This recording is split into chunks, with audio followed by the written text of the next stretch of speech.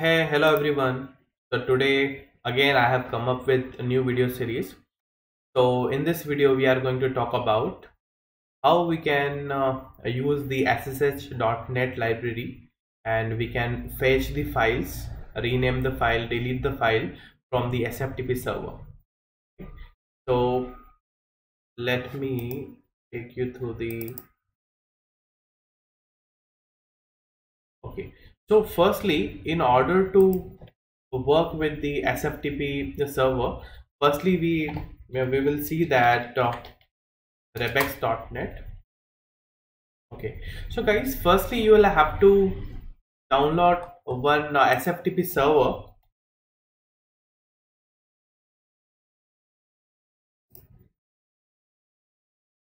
Okay, so this is the Rebex Tiny SFTP server. This is completely free. You can download this server, and once you download and install the server, so it is completely free. You can set up the SFTP environment in your local system, and these are the credentials. You can use these credentials in your code, and you can fetch the directory files from the SFTP server. All right, and guys, I have already downloaded this file, and let me show you that where I have downloaded this file, exe file.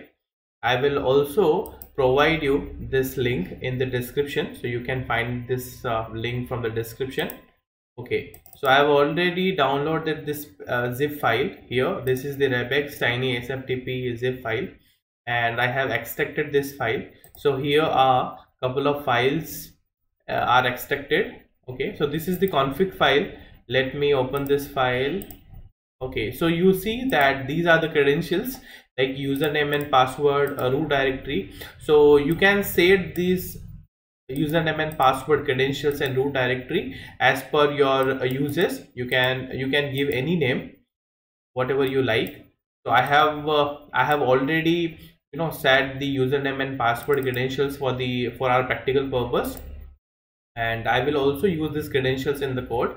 All right, now let me copy these credentials because we require these credentials to create the SFTP client object. So here we are creating the SFTP client object, and in this SFTP client object we are passing these parameters. So you see what parameters we require host, port, username and password. All right, so let me show you. All right, so this is our exe file. So let me run this exe file. So you see this is our server IP address. You can copy this IP address and you can pass this IP address over here. You can pass the port number as 22 because our port number is 22 on which your server will run, and these are your credentials, username and password. So you can copy your credentials from here. Username is this and password is this. All right, okay, so see guys, now this connect method, so you have to call this client.connect method which will establish your SFTP connection. All right, now guys, I have already set up the code because I don't want to keep this video long. I want to keep this video short, so it would be easy for us.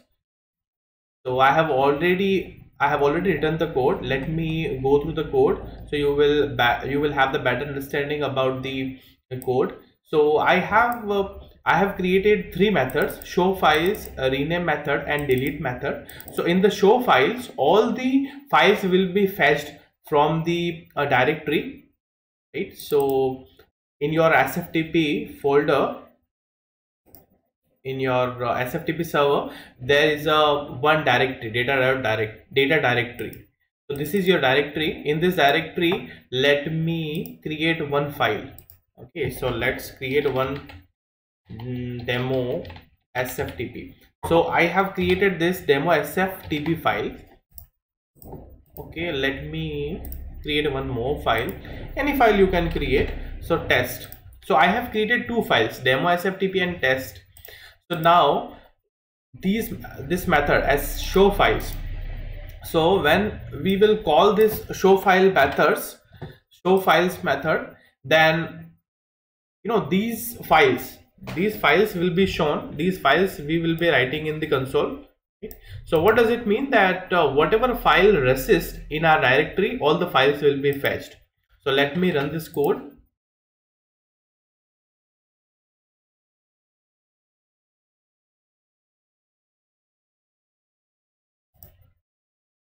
So our solution is running.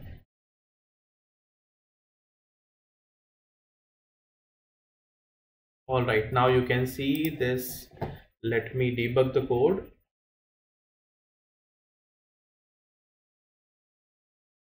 Okay, there is an exception, unknown host.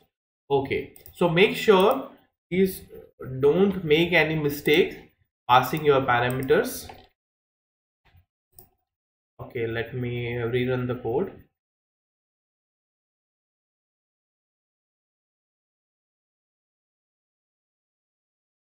Now this time let me debug the code. So your no connection could be met because the Argyle machine actively refused it. Why is it so? Okay, all right, we haven't started the server. Okay.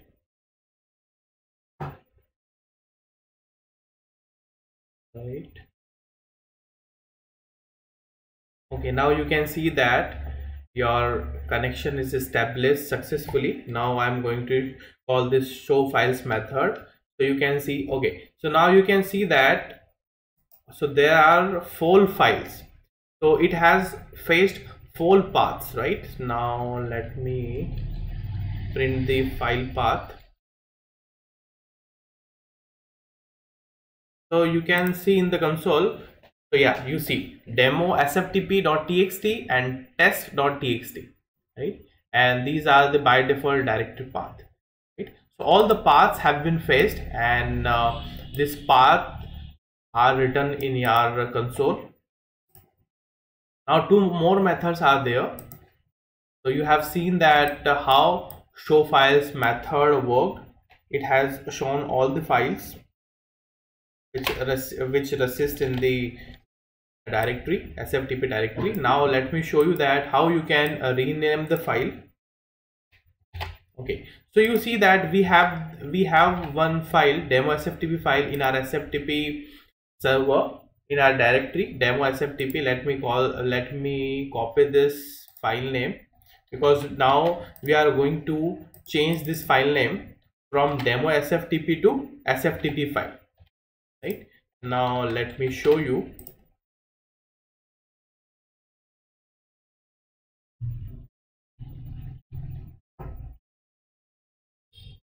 So see guys,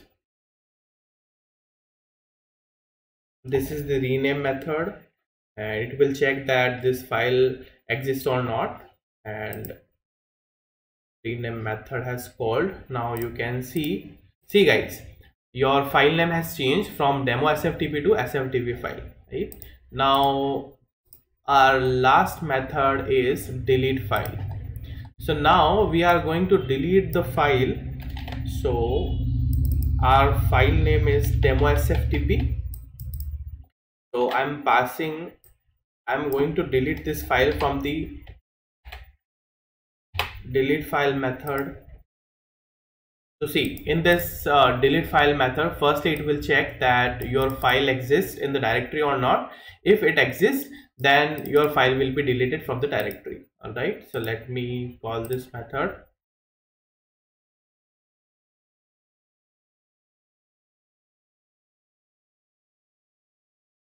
Okay, let me click on the continue.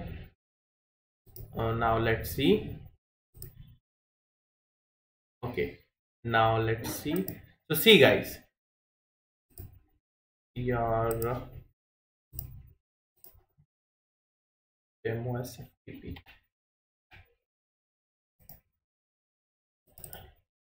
So see, your demo SFTP file is deleted now, right? So yes, this is it. So I hope you like this video. So thank you so much guys for stay tuned. And